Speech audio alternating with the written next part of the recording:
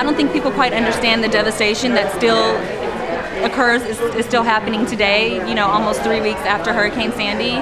They need more hands, they need more, you know, monetary funds, they need more contributions than I think people actually realize, because it's not a lot of public attention that's being brought here. We're here today just helping volunteer. We've got about, you know, a couple hundred volunteers here today. We've had, you know, hundreds and hundreds of them over the last couple of weeks. We've teamed up today with Chandler.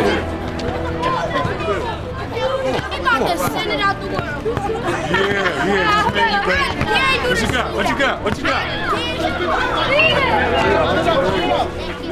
You know, just coming in the morning, I know, you know, it's bigger than the game. It's bigger than, you know, we got in at 7 o'clock this morning.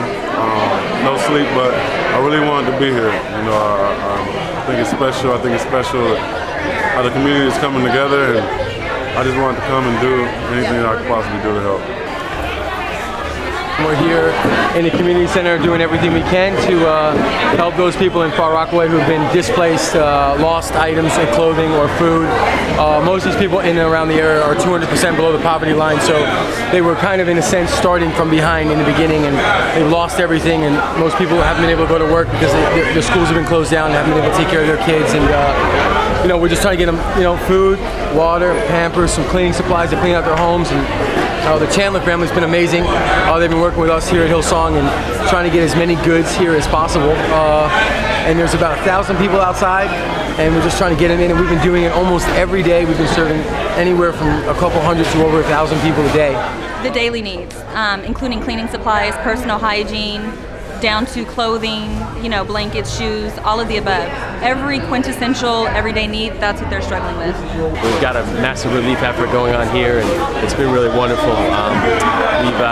Today we've got, you know, kind of brought in a lot of, partnered with diapers.com and some other folks to just, you know, bring in stuff, Nike and other companies to kind of bring in food and supplies and stuff. But, you know, for us, the effort is not just now, the immediate need, which we're meeting, which is really, really important, but it's after that's all done, and when the people really need it, and, you know, they're going to be rebuilding their lives for a long time. And the Chandler family and its foundation and Hillsong, New York City, we intend on staying here and rebuilding this place from the ground up if necessary. Tyson Chandler, thank you for your presence, brother, and your assistance, whatever you did. Thank you. Just say hello. Thank you. You doing, brother? Nice to meet you too, brother. Oh, pleasure. Thank you. So how old are you? 14? I don't know you hooping? Good. Keep at it, all right? Just looking there. That'll be somewhere you'll be able to see. Wait, don't take a picture. When you get to the NBA, take it easy on me, all right? Just give me a hug. And I want to thank you and say God bless you. Thank you. You know, all right, brother. Keep it up, man. Definitely. You know, it means a lot just to be able to come out here and help. You know, you see the people obviously need help, and you know, it's just good to be able to come out and help. You know, they're going through a lot of tough things right now. We all just got to come together and do what we can to play our part. We're trying to do everything we can, and these people are in need, you know, and we're in Queens. We're 35 minutes outside the biggest city in the world. I'm in Queens, New York. It's crazy that these people are still struggling like this. We're in Queens.